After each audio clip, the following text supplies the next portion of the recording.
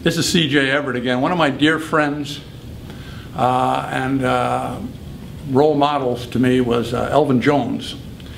Elvin played with all kinds of musicians, and most notably with John Coltrane in the early, mid, late 60s with that wonderful quartet, and became one of the most amazing independent soloists with his own style.